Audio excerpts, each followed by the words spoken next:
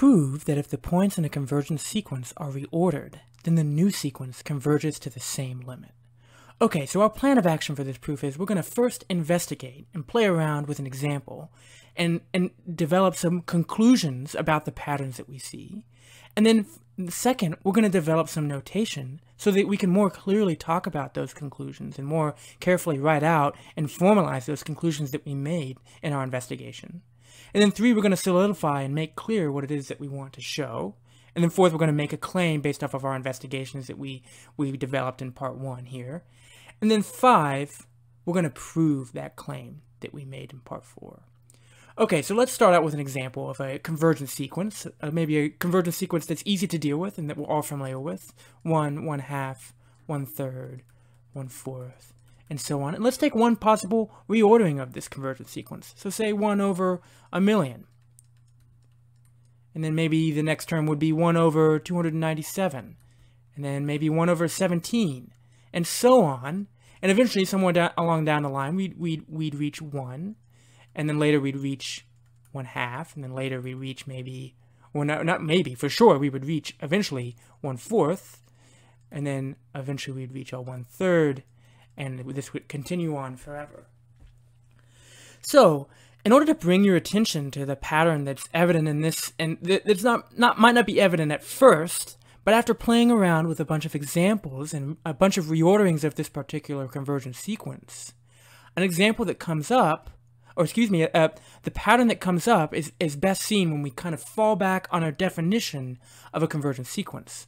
So remember, a sequence A1, A2, A3, and so on converges to A if, given any epsilon strictly greater than 0, there exists a positive integer capital N such that all terms that come after A sub capital N, all of these terms to the right of A sub capital N, are a distance away from A, the value to which this sequence converges, less than epsilon. So, one thing to notice in this definition is that our epsilon dictates what our N value is. That is to say that N is a function of epsilon, or N is dependent on the choice of epsilon. So, let's say for this particular sequence that we have an epsilon strictly greater than 0, such that our N value, the N value that works for this particular epsilon is, say, N equals 4. So that means our N is right here. Our N is right here. So, check this out. If I were a traveler along this newly reordered sequence, if I were traveling term by term along this newly reordered sequence, and I got to the first term, I got to 1/1,000,000, and then I traveled along to 1/297, and I kept going, and I came across my 1 here. And then I came across, eventually I kept going, and eventually I came across a 1/2, and then I kept going, and I came across 1/4, and then I kept going, and I came across 1/3, and after a bunch of times playing around with different reorderings of this sequence, and imagining yourself as a traveler along this sequence going term by term, you'd notice that, hey, I'm always going to pass up the following. I'm always going to pass up, this is so important that I'm going to write this down. I'm always going to pass up the final term whose index in the original sequence was less than or equal to N. There's always going to be a term, there's always going to be the last term that we come across if we were a traveler along the sequence whose index in the original sequence was less than or equal to N. So check this out. This 1/3 here is the final term whose index, this is the final term that we're going to come across as a traveler along the sequence whose index in the original sequence was less than or equal to N. In this case, less than or equal to 4. And check this out. Every term after 1/3, in this newly reordered sequence is going to be a distance away from 0, which is the value to which this sequence converges. This sequence converges to 0. And every term after 1/3 in this newly reordered sequence, this reordering of this particular sequence, every term after 1/3 is going to be a distance away from 0 less than epsilon for this particular epsilon value. Just like in the original sequence, every term after 1/4, every term that came after 1/4 is going to be a distance away from 0 less than epsilon. In this case, once we passed up all the terms whose original index in the original sequence was less than or equal to n, once we passed up all of those terms and we reached the final term whose index in the original sequence was less than or equal to n, then if we were traveling along the sequence, we would no longer ever see a value whose index in the original sequence was less than or equal to n. Forever after. All of these terms after 1/3 will have an index greater than n. And this concludes part 1.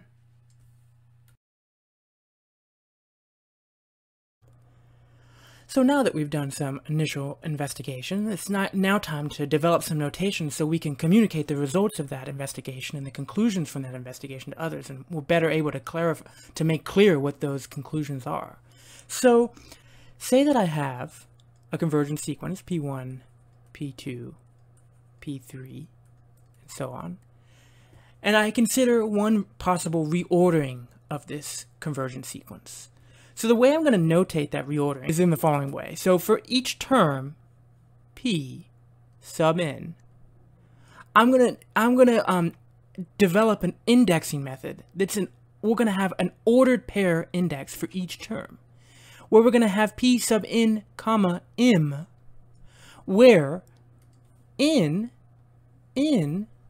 is the original index, the index in the original sequence, the original index, and m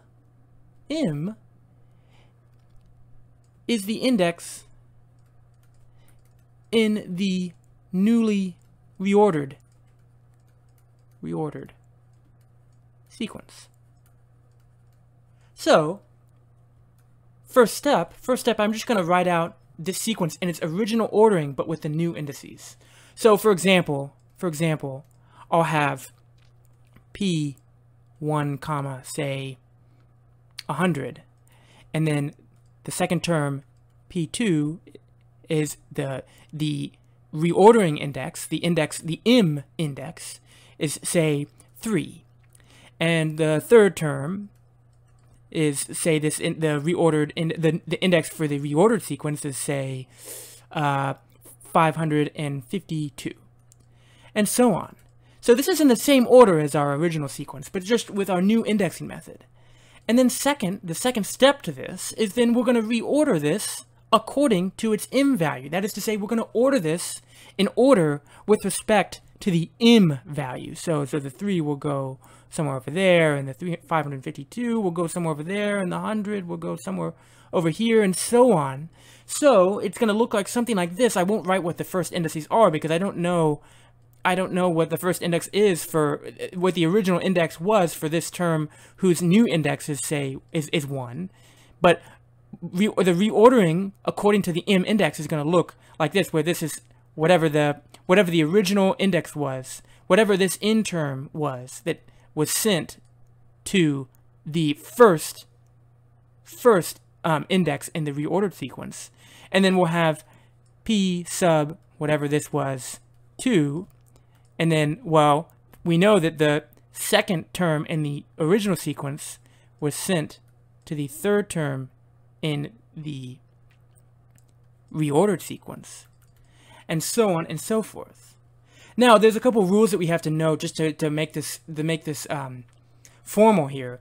We don't want the same term to go. We don't want two different terms to go to the same index in the newly reordered sequence. So we don't want the first term in this sequence, the first value in the sequence, to go to 100, and also the second value in the sequence to go to 100. So that is to say, if there was a function that mapped all the n values, the n indices, to the m indices, then this function is 1-to-1, and it's onto. That is to say, every natural number appears somewhere as the second component of this sequence, the second component in our indices, and no two values in our original, no two n values map to the same m value. So there won't be 1, 100 and 2, 100. This will never happen. This will never happen. And this concludes part 2.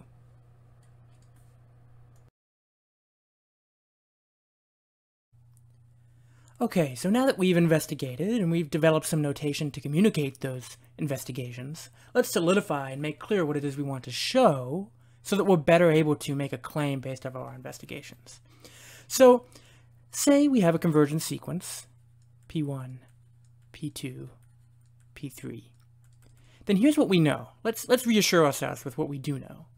We know that since this is convergent, then by definition, given any epsilon strictly greater than 0, there exists a positive integer n such that the distance from p in to p, which is the value to which this sequence converges, I forgot to say, this sequence converges to p, the distance between p in and p is strictly less than epsilon for all n strictly greater than n.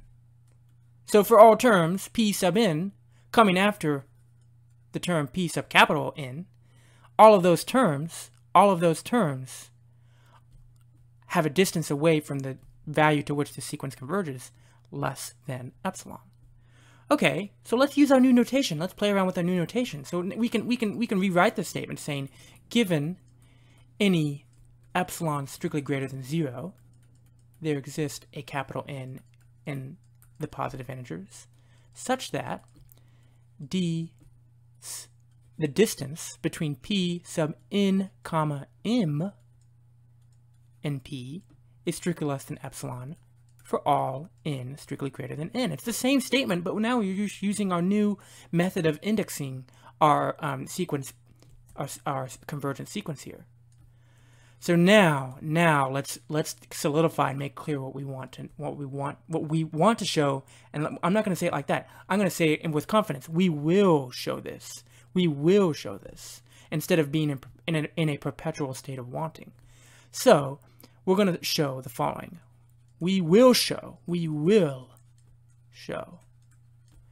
that given any epsilon strictly greater than 0, there exists an m in the positive integers, such that the distance between p sub n comma m, little m, and p is strictly less than epsilon for all m strictly greater than m.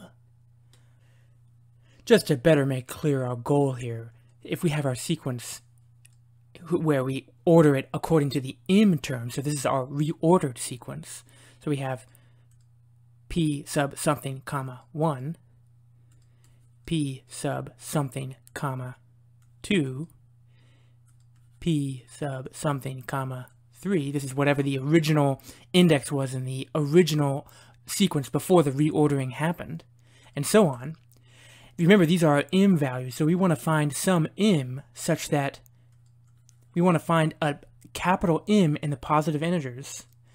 That is, given any epsilon strictly greater than 0, we want to find a capital M in the positive integers, such that all terms that occur past p sub something comma capital M, all terms after this term are a distance away from p strictly less than epsilon.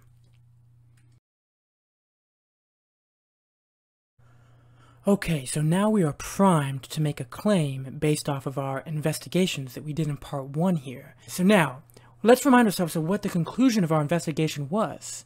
Our conclusion was that all terms in the reordered sequence after the final term whose index in the original sequence was less than or equal to n, all terms after this term, this final term whose index in the original sequence was less than or equal to n. That is, if we were a traveler along this sequence and we reached the final term whose index in the original sequence was less than or equal to n, then we would forever after, as a traveler, we would never ever encounter a term whose index in the original sequence was less than or equal to n. That is to say, all terms after this term, their index in the original sequence was strictly greater than n, and therefore their distance from the value to which the sequence converges is strictly less than epsilon.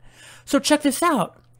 Notice what the function that n plays in this definition of convergence. All values after the nth term all values after the nth term, for a particular epsilon that is, for our particular epsilon, remember because n is dependent on epsilon, but all values for some particular epsilon, all values after the nth term have a distance away from the value to which a convergent sequence converges, strictly less than epsilon.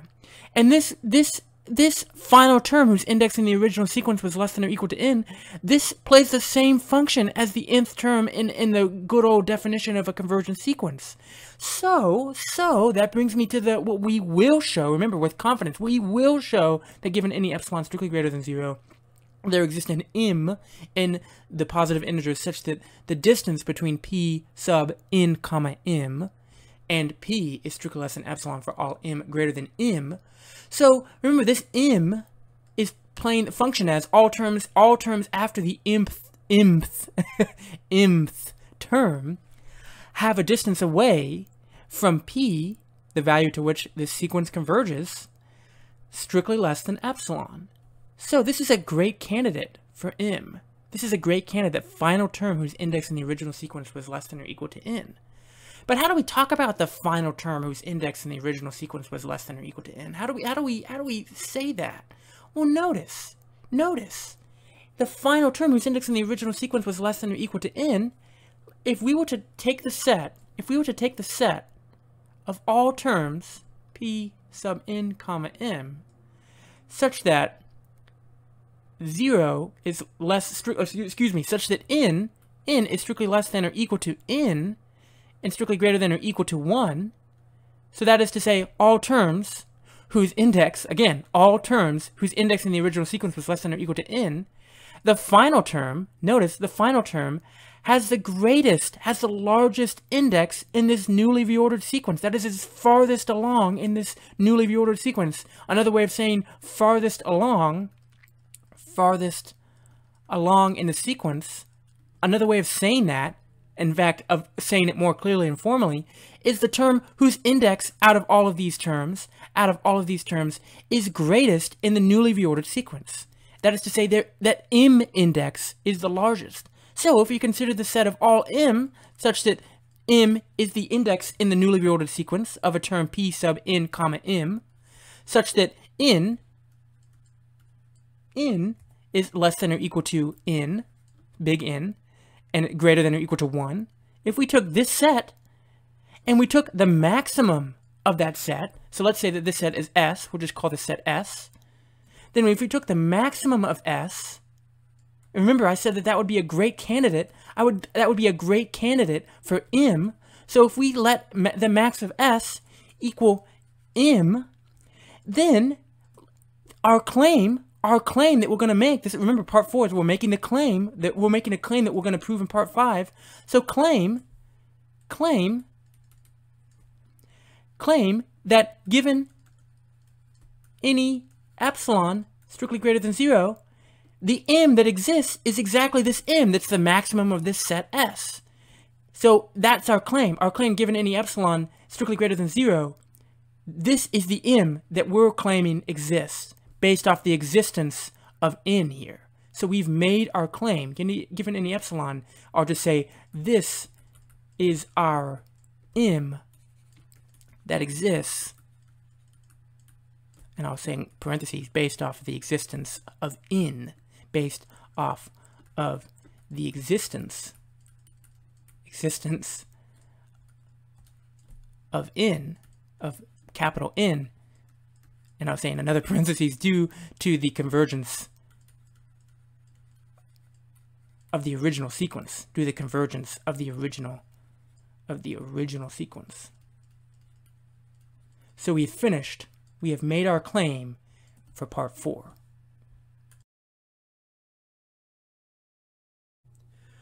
Okay, so now that we've made our claim, we are now ready to prove our claim. But let's rephrase our claim so that we're better able to prove it. So if we were to rephrase that claim, a good way to rephrase that claim is, let me just rephrase it like this. So claim, for all m strictly greater than m, for this epsilon, given some epsilon that is associated with this n value, the epsilon that's associated with this n value in the convergence of the original sequence, that for all m strictly greater than m, the distance between p n comma m and p is strictly less than epsilon. Well, we know that this distance right here, that this distance is strictly less than epsilon if n is strictly greater than n, because remember, given any epsilon, there exists an n, and this is the n that exists for the original sequence in its original order, p1, p2, p3, and so on. The sequence in the original order, for any epsilon, there exists an n, and this is in fact that n, such that for all terms coming after the term p sub capital N, all of these terms over here have a distance away from p, the value to which this sequence converges, strictly less than epsilon. So, my claim is that for all m strictly greater than m, that this distance is less than that same epsilon associated with this n value, which is the n value associated with the convergence of the sequence in its original order. But if I can show that if m is strictly greater than m, then that implies that n is strictly greater than n, then, remember, if n is strictly greater than n, then by the convergence of this original sequence, since this n is associated with this particular epsilon, if n is strictly greater than n, then that means that this distance must be strictly less than epsilon. So let's show that this n is strictly greater than n, this n right here is strictly greater than capital N, given that m is strictly greater than capital M. So suppose n is less than or equal to n. So this n is less than or equal to n. And remember, this n is associated with this m. So if n is less than or equal to n, then check this out. That means that this term p sub n comma m is in this set. And moreover, this set of all terms whose original index in the original sequence before the reordering happened, whose original index is less than or equal to n. Moreover, m is in the set S. But check this out.